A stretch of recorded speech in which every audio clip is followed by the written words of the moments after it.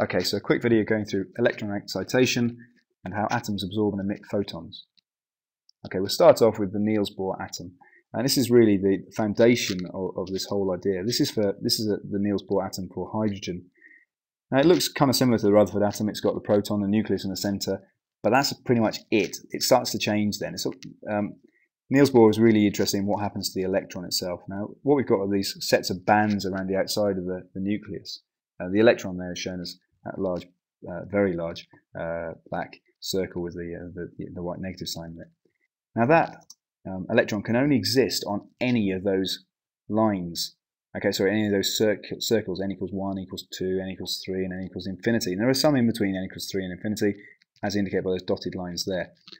Now, it can only exist on those certain ones, or it could exist outside n equals infinity, which means it's been ionized and it's left the atom entirely. Now, it always wants to get back to where it is right now. It's called ground state, n equals 1. To move outwards, it has to gain energy. We have to give it energy. And when it moves back inwards again, it loses energy. Okay, so ground state is where it's got its lowest energy possible.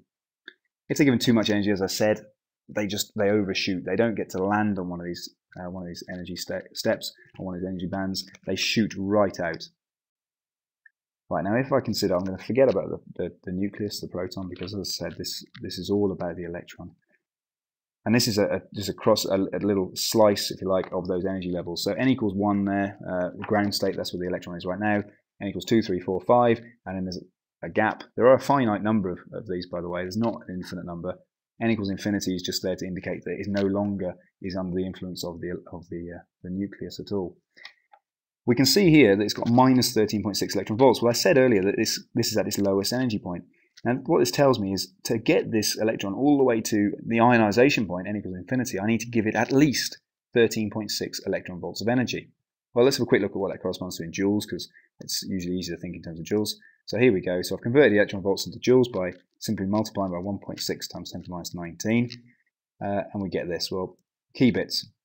All electrons want to be in ground state. Every atom has certain states at certain levels. And each atom, every single element, every single atom has a unique set that is unique to it.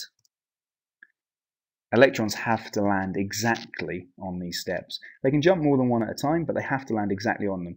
If they get given energy that's a little bit too much or not quite enough, then they simply ignore that photon totally and it passes them by. Okay? Let's have a quick look at an example for absorbing photons. Okay, so the energy arrives as photons. Here, this electron is moving up to n equals 2. To do that, it has to go from 13.6 electron volts to negative 3.4. Well, that means a difference. It needs to absorb 10.2 electron volts of energy. If it was 10.4 or 10.3 or 10.19, it would be no good. It simply would ignore that particular photon and it would stay where it was. Okay? It can only absorb one photon at a time, and it has to be 10.2 electron volts to move to that band. If it then got hit by a photon 2.65, 2.65 is too big. It misses n equals 4, and it's not enough to get to n equals 5. So it has to get 2.55, and it would land then directly on n equals 4. So it would take that photon and ignore the others. If I was to give it more than 0.85 electron volts right now, it would scoot straight up past n equals infinity, and it would be ionized. So if I gave it 1 electron volt, it would use 0.85 of that 1 to get to ionize. And it would then use the remaining 0.15 electron volts as kinetic energy. Right, emitting photons. Now, this electron is up on n equals 5. It doesn't like to be up there. It wants to get rid of energy. It wants to get down to n equals 1, down to ground state. The only way it can do that is by emitting photons. Okay, so this particular electron wants to get down there, and the only option it's got is to jump down energy levels. Okay, it doesn't have to jump one at a time. It could jump straight from n equals 5 to n equals 1. It could go from 5 to 3. It could go from 5 to 2 to 1. It doesn't matter how many steps it takes.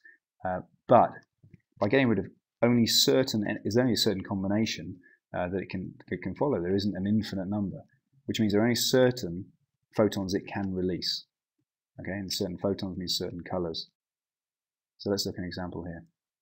So the lowest energy possible for this one, the smallest amount of energy it can possibly lose would be to move from n equals 5 to n equals 4. Right, so band 5 to band 4, which corresponds to a loss in energy of 0.3 electron volts. That's the smallest, the lowest energy photon this electron could ever emit. Okay?